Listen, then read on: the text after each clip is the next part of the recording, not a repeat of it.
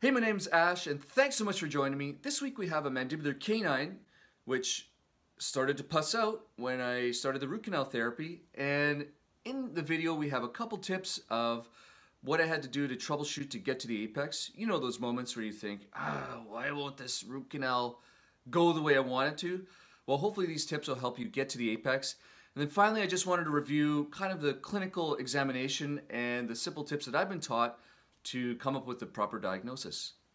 So a 75-year-old male presented with his mandibular canine with this large endodontic lesion, and here it is intraorally. And essentially we diagnosed the tooth as necrotic with asymptomatic periodontitis. So we just did a really basic endodontic access using a number 2 long surgical round burr.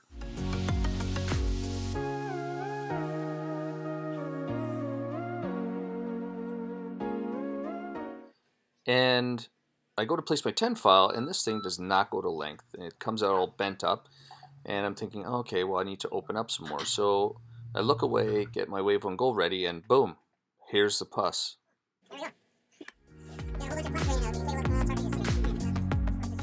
So you can hear us speaking like chipmunks because the video is sped up 8 times.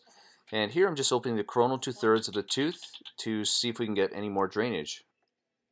So I'm going to be creating a course on one of the platforms for people to learn, step by step how to do a root canal the way that I've been trained, and actually what's worked for me for the last 5 years. So watch for that upcoming, and it's going to be free. So this video is at 20 times, and honestly, as I look at it again, it looks like it's an erupting volcano.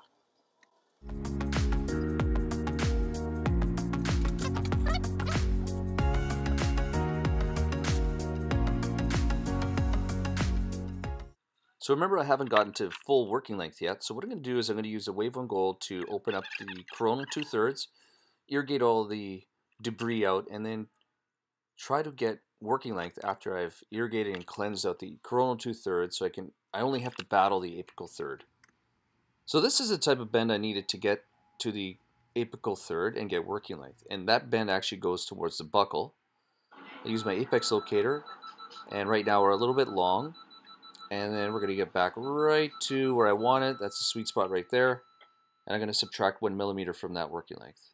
So with the calipers, you can see that it's 25 millimeters on the wave 1 gold file right to where that bevel is. And I'm going to take advantage of that because I actually am able to use the full length of this 25 millimeter file, because my working length with the apex locator was 25.5 millimeters. I'm going to cut short to 25 millimeters. So here, we're going to irrigate the heck out of this canal, and then we're going to place calcium hydroxide, and we'll continue this once we get the patient back.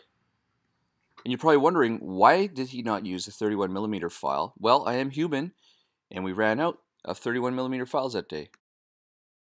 You're going to take a look at the clinical examination, and it's a really quick overview. So what I do is I start off with palpation using a cotton tip applicator. I use this rather than using my finger because it's much more specific and I can see exactly which tooth is causing the patient problems.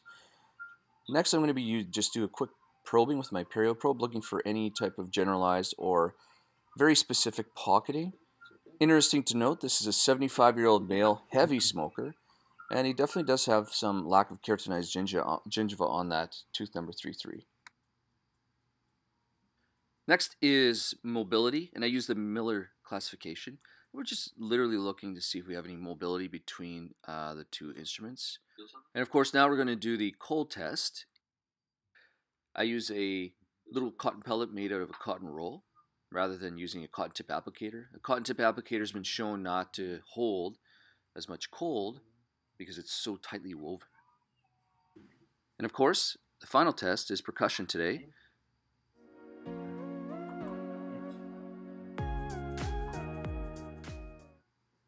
You know what? Don't forget to subscribe, like, and really place your comments because I really appreciate them.